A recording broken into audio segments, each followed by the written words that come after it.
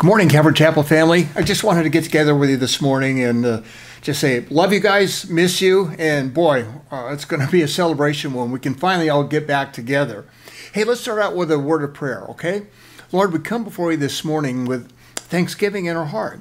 We can be thankful even in some tough times, and these are tough times for us right now, Lord. But we are so thankful that you are sitting on the throne, that you are sitting on the throne of our heart as well, because you're our King, you're our Lord, you're our Savior. And Lord, we look forward to not only for us as a church to be reunited, but we look forward that time to when we can be reunited with you forever. So bless us as we spend these next few moments together, pondering over some of the things that you've said and some of the things that we're going through. In the name of Jesus, we pray. Amen. Hey, I know that many of you are a little bit edgy right now and going through this difficult time that we all have. And so let me start out by reminding you of something that Jesus said. It's found in the Gospel of John. It's in the 14th chapter, the 27th verse. And here are his words. Peace I leave with you. My peace I give to you. Not as the world gives do I give you. Let not your heart be troubled, neither let it be afraid. Now, did you get that? I want to make sure that you understand and hear something that's specifically important in this verse, in this promise that Jesus gave. He said he's given you, past tense now, he has already given you his peace. Remember, my peace I give to you. Like any gift, like the gift of salvation. In order to benefit from that, you must receive that. So you have to receive that peace that Jesus has given to you. Now, the world and the situation, circumstances, or whatever it might be, is probably trying to rip that peace out from underneath you. But you can receive it from him. Simply pray, Lord, I want your peace to settle my heart and my mind right now. Help me to receive it at this very moment and to replace this unsettling feeling that I have with that peace that you have given me. Don't forget, keep seeking that because it's already been given to you and all you have to do is receive it for yourself. We have several people in our church that are going through this all alone. And so we need to keep our church family in prayer as well. We've got some that are widows and some widowers and other people that are single for whatever reason that it might be. And they don't have someone to lift them up when they're down or vice versa that we might be able to have in a family unit to where one or two or more individuals can help out the one that seems to be lagging at the moment emotionally and spiritually. And so make sure that you reach out. You know who they are. Give them a call. Shoot them a text. Do anything. Write a note. Susie and I have received some really sweet notes that have come from our church family, and it's so uplifting and encouraging. Things down here at the church are pretty hectic, really. I mean, we're still trying to struggle to make sure that we get everything done and take care of the students that are over there at the academy. Actually, it's now converted to daycare. We've got employees that are over there, and we're having to follow all kinds of rules and regulations to keep everyone here safe. And so it's a tough time. We've got to pay the bills, and we've got to go to the bank, and we've got to do a lot of things that, well, we're supposed to be non-essential business? I don't think so. It's pretty essential in my estimation. At any rate, we've got folks in our church that are facing some real problems, some real health issues. They're getting some news that they need to come down and have some things looked at physically very quickly. I was talking to a pastor friend of mine, another Calvary Chapel pastor. Actually, Earl is the pastor up in Idlewild. And he's facing some health issues and can't even go up to where his church is and has someone else teaching for him at the time. And so we're constantly trying to keep in contact and lift other people up. And so I want you to know, although you're going through a tough time right now, there are people who might be going through a little bit more difficult time. And so reach out to one another.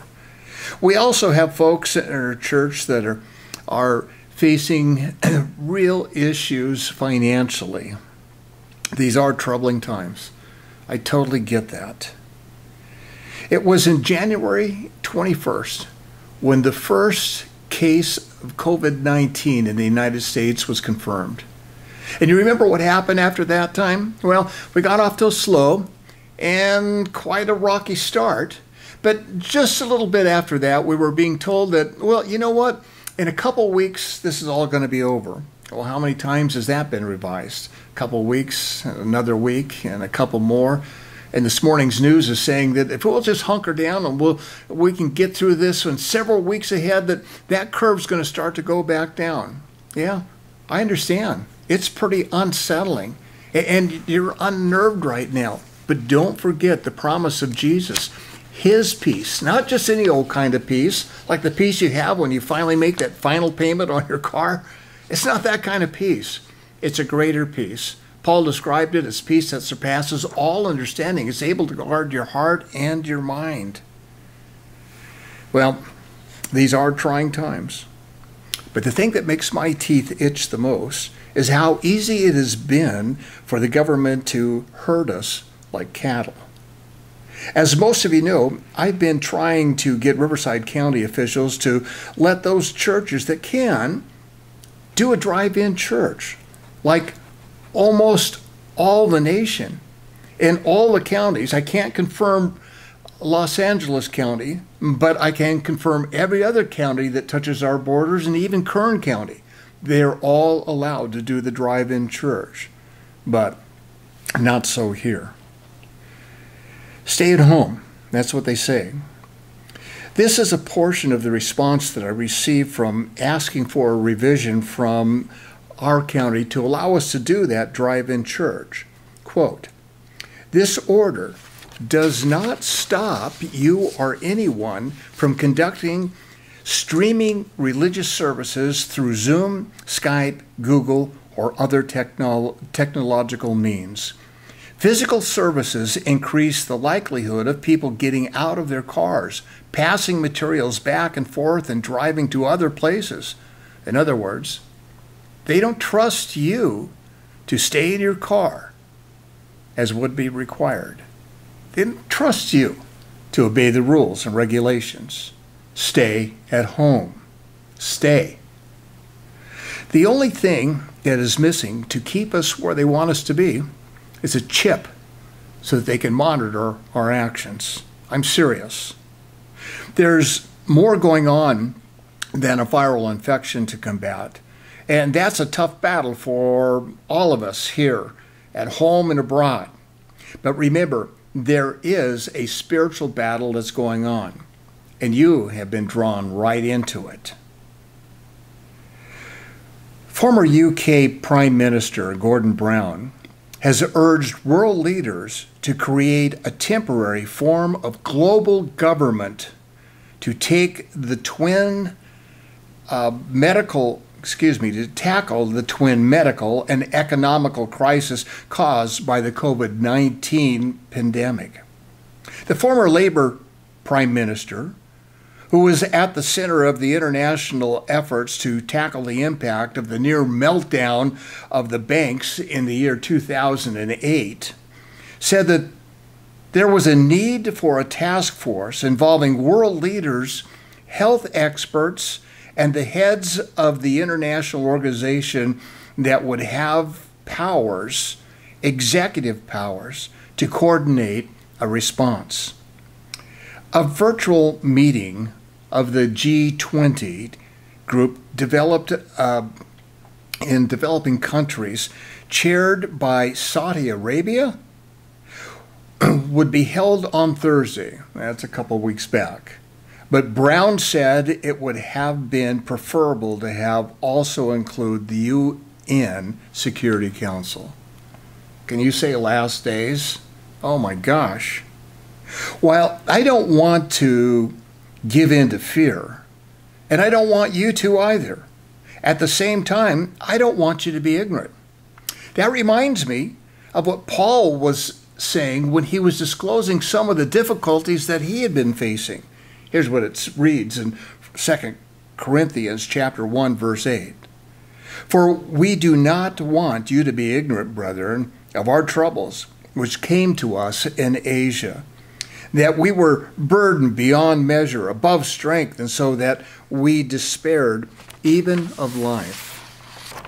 As long as the government is promising businesses money, and everyone is supposed to get at least $1,000 or more, well, people are pretty complacent. I mean, they're just kind of going along with the program. People are a lot more congenial about just being herded around as they have been. Where will the government get all that money? They'll have to print it. So what's that going to do to the inflation in the ensuing months and years? It'll skyrocket. As I said Sunday, the government doesn't see the church as essential business, but they will have to face just how essential that we've been when we're all called out of here. Here's how Paul put it. He says in Thessalonians, "For this we say to you by the word of the Lord, that we who are alive and remain until the coming of the Lord will by no means precede those who are asleep. For the Lord himself will descend from heaven with a shout, with the voice of an archangel, and with the trump of God, and the dead in Christ will rise first. Then we who are alive and remain shall be caught up together with them in the clouds to meet the Lord in the air. And thus we shall always be with the Lord. Therefore, comfort one another with these words." You're only going through a preview of what's coming ahead. However, you know some people that just might, if they don't turn to the Lord, go through the real thing. And what will that be? Well, let me give it to you straight from the book of Revelation. In chapter 6, beginning in verse 1, it says, "Now I saw when the Lamb opened one of the seals, and I heard one of the four living creatures saying with a voice like thunder, 'Come and see.' And so I looked, and behold, a white horse who sat on it had a bow, and a crown was given to him, and he went out conquering and to conquer. When he opened the second seal, I heard the second living creature saying, 'Come, see.' Another horse, fiery red, went out, and it was granted to the one who sat on it to take peace from the earth, and that the people should kill one another.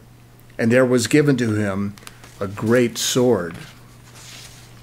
When he opened the third seal, I heard the third living creature say, 'Come and see.' And so I looked, and behold, a black horse, and he who sat on it had a pair of scales in his hand. And I heard a voice in the midst of the four living creatures saying, 'A quart of wheat for a denarius, and 3 quarts of barley for a denarius, and do not harm the oil and wine.'" That's worse than a shortage of toilet paper on the shelves. When he opened the fourth seal, I heard a voice of the fourth living creature saying, "Come and see." So I looked, and behold, a pale horse, and the name of him who sat on it was Death, and Hades followed with him. And power was given him over a fourth of the earth to kill with a sword, and hunger, and death, and by the beasts of the earth. Here's what you do. Follow the guidelines to keep safe, to keep healthy. Follow the rules and regulations. But don't let your mind be herded around like cattle. Be vigilant, because you're in a spiritual battle as well as the viral one that's going around you. Pray. Pray. Pray for family. Pray for friends. Especially those that do not believe in Jesus Christ or trust in him for their salvation. They too are going through a difficult time. And you might be able to be quite effective in ministering to them at this moment. So share. Contact them, pray for them, and pray with them over the phone or a text. Send them the videos that your church is making on a daily basis and on the Sunday and Wednesday night messages. They just might be looking for answers, and we know that there's only one true answer for difficult times. There's only one true answer for life, and that's Jesus Christ and Him crucified. We're coming upon what the world calls Easter. Let me rename it for us today, Resurrection Sunday. Easter's been canceled. You're not going to be able to go out and have a community Easter egg hunt. But even though the church is going to be empty, so is the tomb. Jesus has risen. And no amount of closures on churches that are non-essential, according to the government, can change that fact. Make sure that you're in tune not only with the news that's going on that's so depressing, but with the Lord, with the Holy Spirit, in the Word of God. Turn on your praise music and worship Him throughout the day. May the Lord bless you and grant you the peace that He has given you. And I ask you to receive that right now. Hey, let's close in prayer, shall we? Lord, we thank you for the time that we could spend together. Not everything that we're talking about is easy to hear, easy to digest, but Lord, it's truth. And so we just ask, Lord, that you would equip us with the truth, because that's where the freedom is going to come from. We may not be free to be able to come and go as we would like right now because of the virus that's out there, but we can be free in heart and spirit and mind. We can be free of the clutter of bitterness or the confusion that's out there or the fear. We can be set free from all those things. And someday we'll be set free from the nature of sin and be in your presence forever. We look forward to that. But Lord, in between now and then, may we constantly remember that life is also a spiritual battle. And you have commissioned us all to go into the world and represent you. You have given us the blessed opportunity to be ambassadors for your kingdom. And what a great opportunity it is for us today. If we know what's happening all around about us, then we can speak that truth to our family and friends and neighbors. Bless us, Lord, with your Spirit and the heart to go out and be a witness for you, even if by going out it's just simply using the technology that's in our hands. In the name of Jesus we pray. And everyone says, amen. Hey, I do miss you. Looking forward to that time to where we can get together again. God bless. Bye.